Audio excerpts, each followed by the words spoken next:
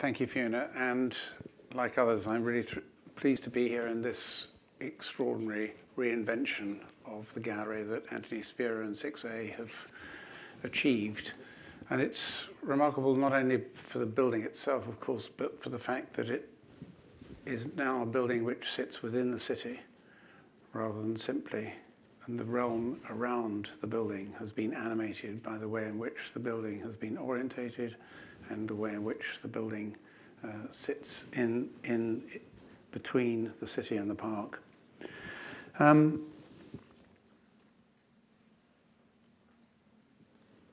As people have said, this is a discussion about placemaking, creativity, and the role of new towns. And new towns remain, I think, very, very important in this discussion because I see them as being, again, at the leading edge of thinking about how we will live and hopefully thrive together in a world that's changing rapidly. And I think they sit at the leading edge in part because, as we've been seeing in the earlier presentations, there's a need to reinvent those towns, or many of those towns, and reinvest in many of those towns that were created in the 1940s and 50s. And there's also the challenge of building a vast number of homes over the next few years in this corridor between Oxford, Cambridge, etc., and of course in other places in the country and not just in the southeast. As Cara has said, in a way the modern concept of placemaking may have its roots in the social justice movement of the 1960s in America, but humans have been thinking about what makes a good city for people, or perhaps more often for its rulers, for centuries. There have been times in our recent history when we've been bold, but success can never be guaranteed. And there are lessons that need to be learned, as I think we've been seeing during the course of the morning. So I want to talk a little bit about the relationship of new towns to public art and how that may inform our current approach to art and culture within placemaking.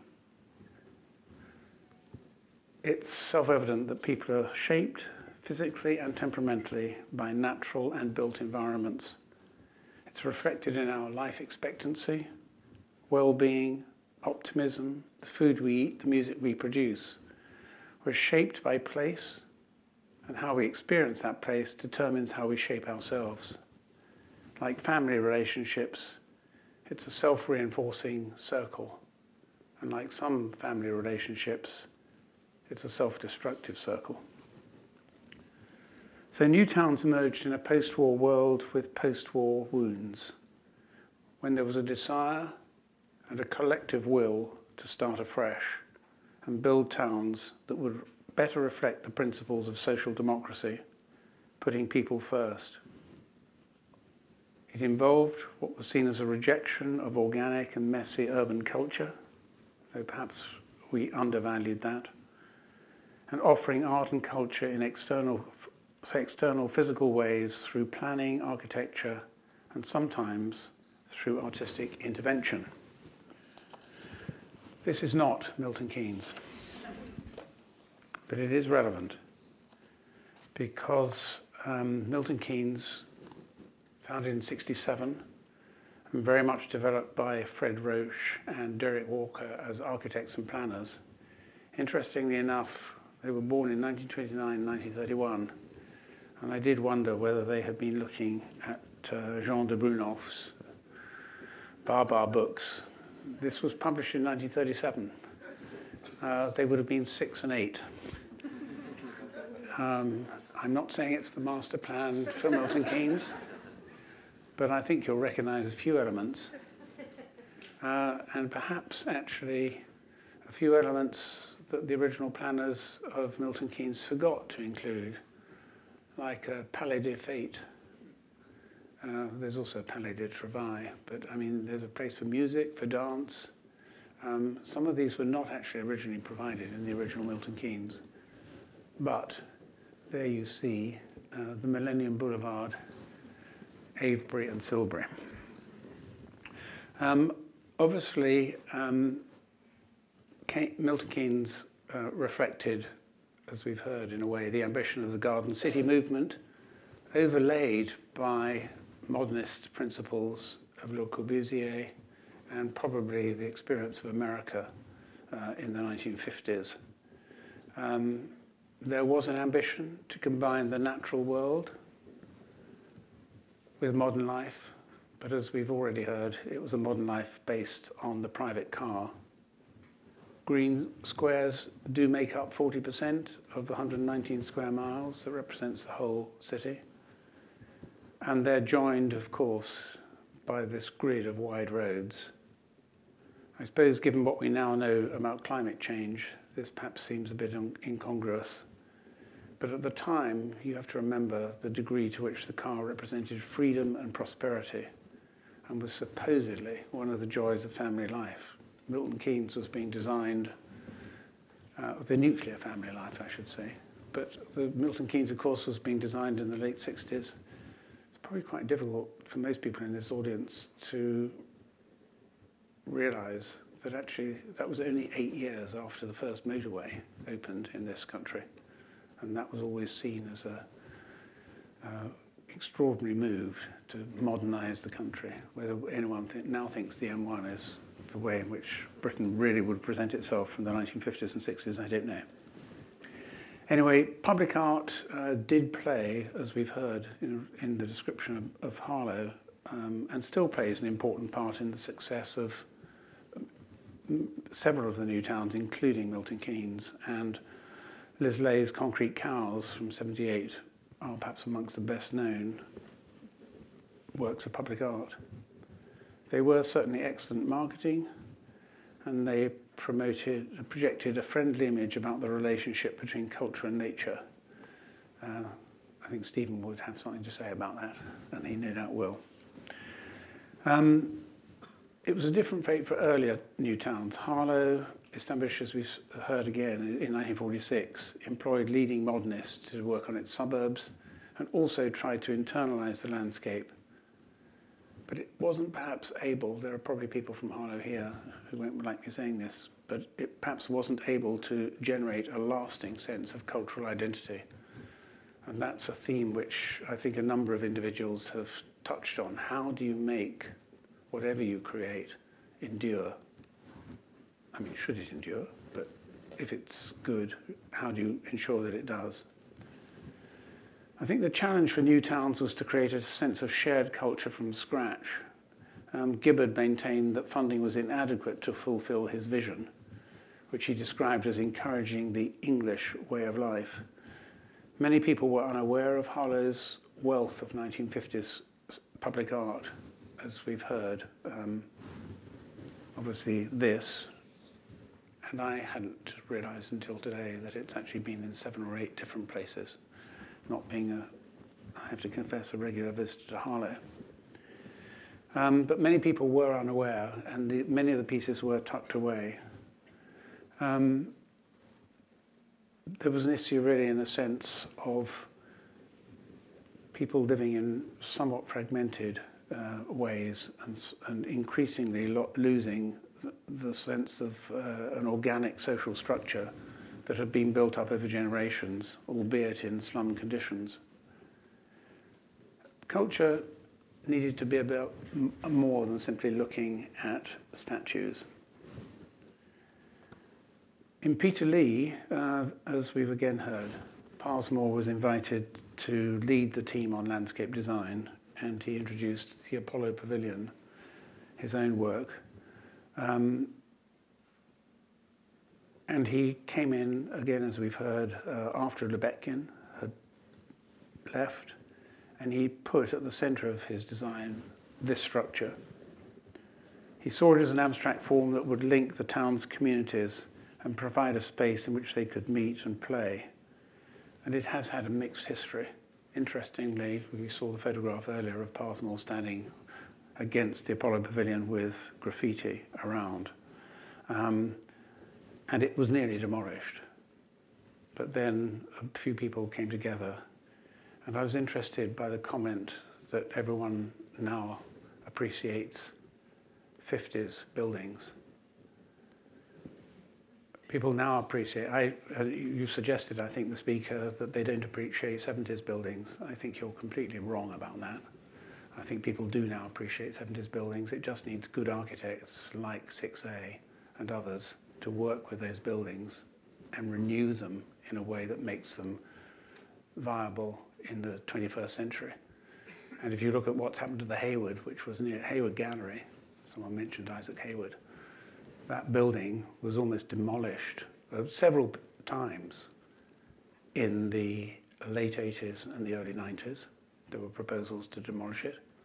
It's been renovated, and it's now an admired building dating from designed in the early 60s, but dating from 1968.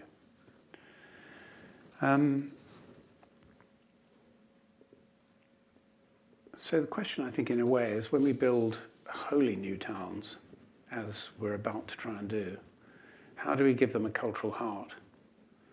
There's obviously the ancient model of the Gothic cathedrals, England and France, in Wells, Lincoln and Chartres. And William Morris argued that these buildings articulated a cultural idea common to all involved in their production and use. They were the result, as he said, of the harmonious and intelligent cooperation of the whole body of people engaged in producing the work of the workman. It's perhaps a rather idealized and romantic view, but there are some principles there that I think are worth looking at. The cathedral offers a metaphor for how the cultural and creative processes can be a basis for a community, fulfilling both economic and social needs. Culture as the creative energy, not as an add-on, is as much needed now as the use of towns and city centres changes. So a new generation of artists and architects are thinking about how art can play a part in the community and moving on from the notion of a sculpture or a sculpture through which you can walk and to some degree participate in. And if many of you will recognise this as the recently opened Winter Garden in Granby Street in Liverpool, done by Assemble, who I think are speaking this afternoon. So I'm certainly not going to say anything other than one has to admire the way in which they have worked in that street over many years and not simply have gone in and come out. And the result is a work of art and a place as rich as anything that one could imagine. I think it's this kind of approach that does point to the way in which the Arts Council is thinking about placemaking as we go further into the 21st century. It's about people in communities, and it's focused on particular needs, but it's also very pragmatic. In the 60s and 70s, the Arts Council invested in a range of regional theatres across the country. That was the way in which the arts were, as it were, taken to the people. But I think now we're not so much looking at monumental buildings, although those can have a place and sometimes they need to be built. But what we want to try and do is to get art and culture flowing through the body of communal life, through partnerships across civic society, in education, health, well-being, through providing creative opportunities for people, through work with older people, and through economic regeneration. And we recognise that this engagement should also make for a stronger arts and cultural sector, producing original work in collaboration with and for audiences. So we work with elected mayors, local authorities, occasionally LEPs when they allow us to, universities, further education colleges, schools, the NHS, business, the voluntary sector. The Arts Council has never been very good at working with volunteers, but it perhaps needs to think about how it can, and the community at large. And we maintain a number of funds and programs that are specific to the concept of place. Cultural destinations for collaborations between arts, culture and tourism sectors, the Creative Local Growth Fund to develop creative and cultural enterprise, the Great Places Scheme to address social and economic challenges in 16 places across England. Ambition for Excellence, which funds major national moments such as the 1418 Now programme. 80 to 90% of this money is committed outside London. And of course, there is Creative People and Places, the scheme that has been developed over the last 5 years, which currently has 21 projects in England, spending about £37 million. And it's a programme that aims to increase cultural opportunity in areas where there has been historically very little cultural activity. Depends, of course, how you define cultural activity, and the point was made earlier that music has been big in Milton Keynes without necessarily having been funded by the Arts Council, the wonderful Arts Council. Things can happen without the Arts Council. I'm pleased to say, even though I stand here representing it.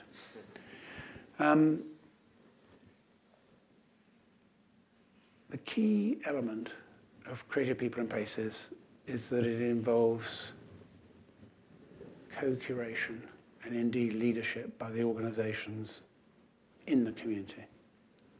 It's really interesting to look at, for instance, Appetite in Stoke, which was started on the initiative of the New Victoria Theatre.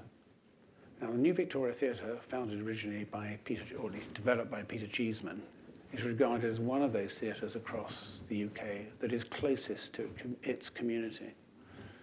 Interestingly, they thought they weren't close enough to be able to run a programme that went beyond what one might think of as a conventional outreach programme.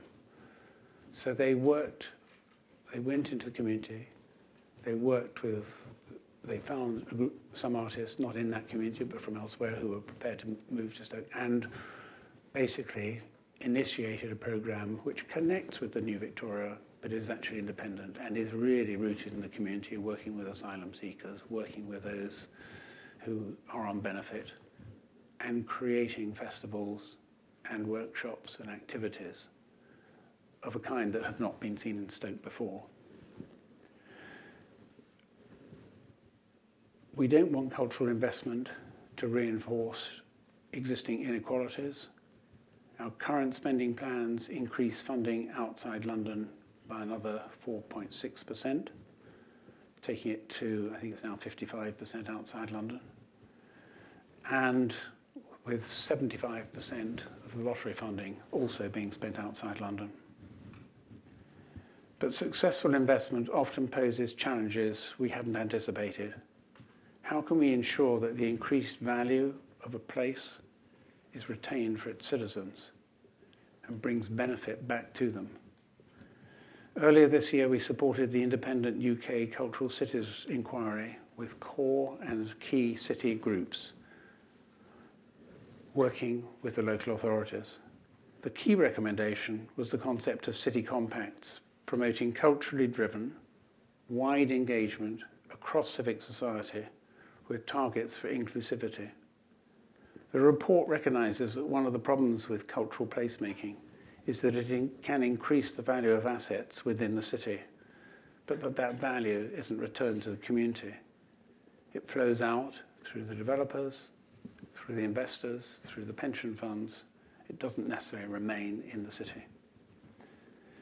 Increased property prices can exclude locals, but the compact provides a mechanism that should begin to share benefits across the community. Artists are often priced out of the environments they have helped to build. That's something that we've been looking to address through the Creative Land Trust, an independent entity set up to attract public, philanthropic and social investment funds and to provide affordable workspace in London, taking it beyond London in the next phase.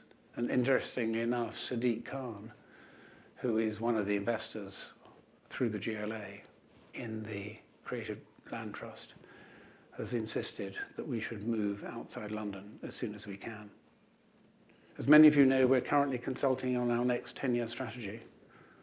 One thing that's emerging very strongly is that at a time of social, political, and economic division, people still feel that art and culture is important to shaping relationships within and between communities. They recognize the value of culture, and they seek engagement, and they seek to make it. A place or a nation is ultimately as successful as its civic relationships and the dialogue that is associated with that. Art and culture provide a platform for that dialogue.